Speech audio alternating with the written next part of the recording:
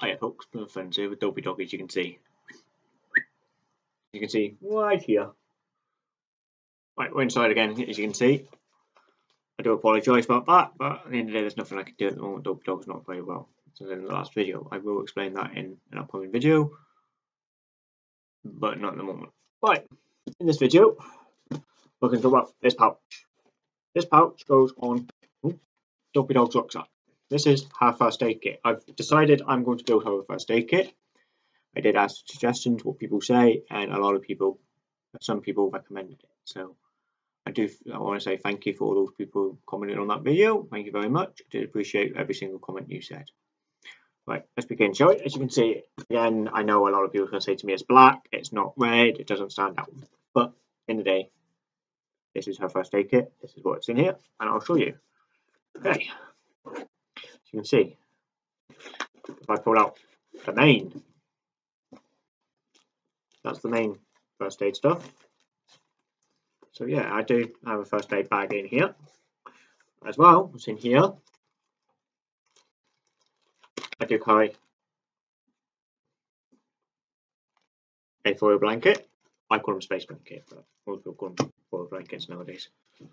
We do have in here my relief swabs.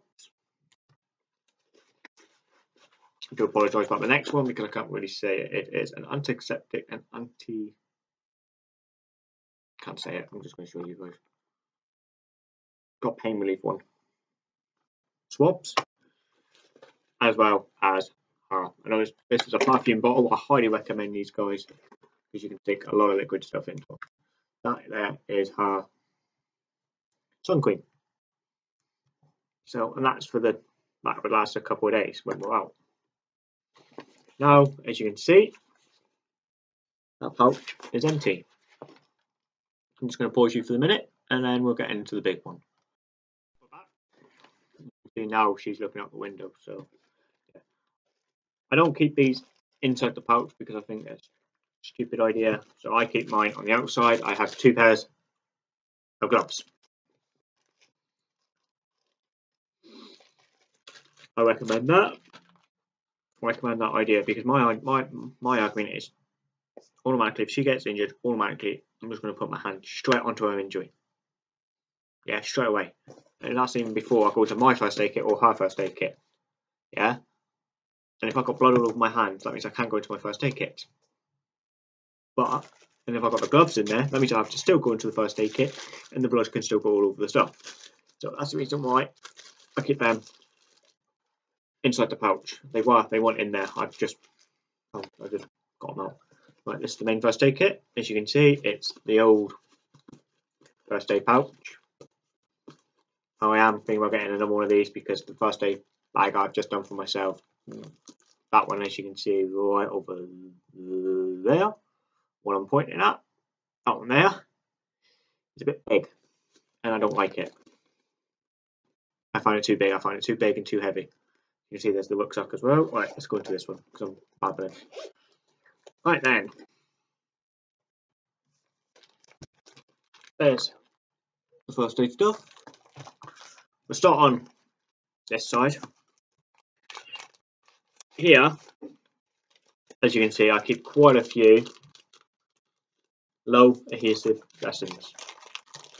Quite a few of them, because at the end of the day, I find they come quite handy.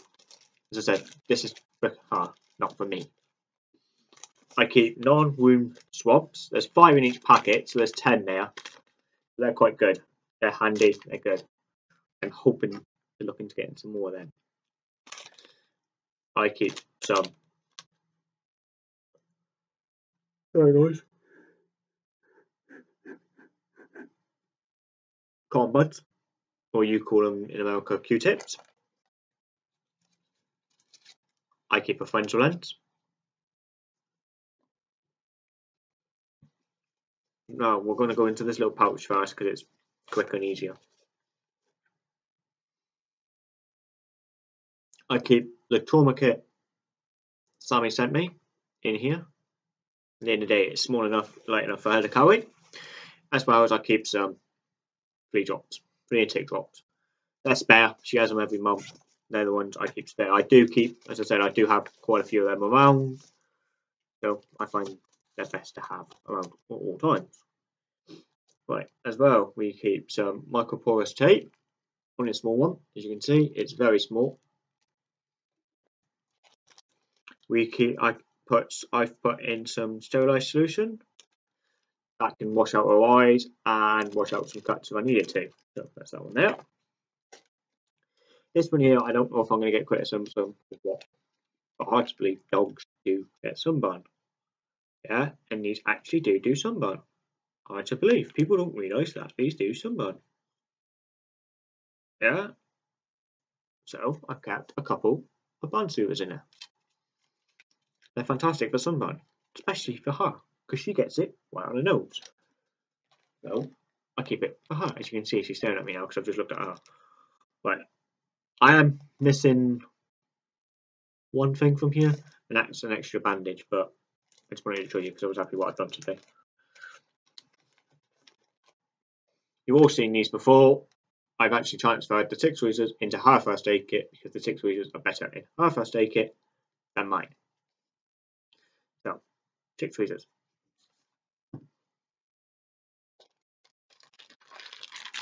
Two small bandages. One self-adhesive bandage. That goes on top of that. Plain and simple. Triangular bandage.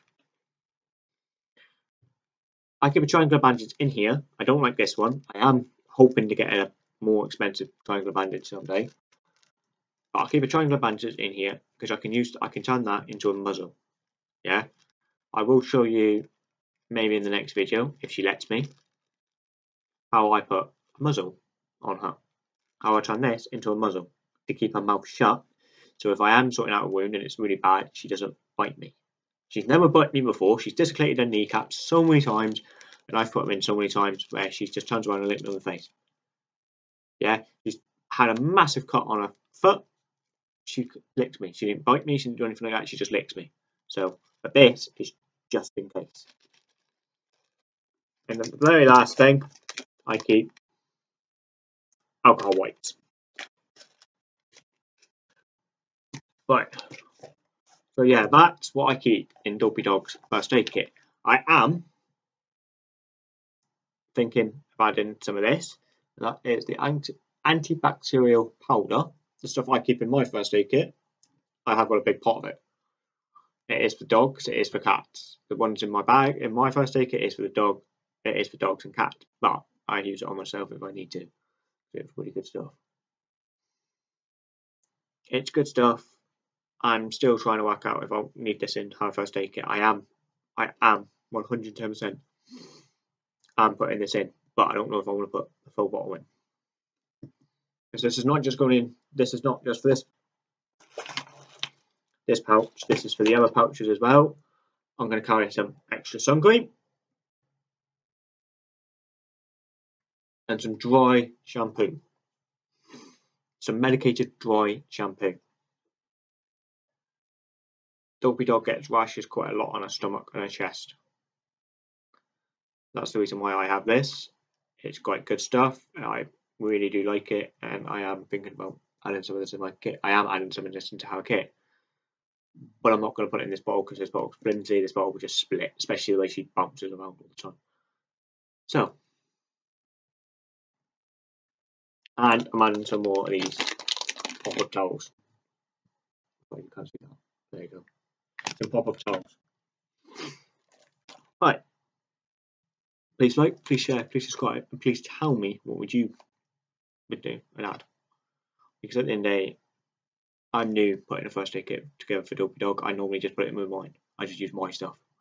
But I've decided that Dopey Dog needs to start carrying her own weight, her own stuff. Because at the end of the day, I can't carry everything because it's getting too much. So yeah. So please tell me what you think. Please like, please share, please subscribe.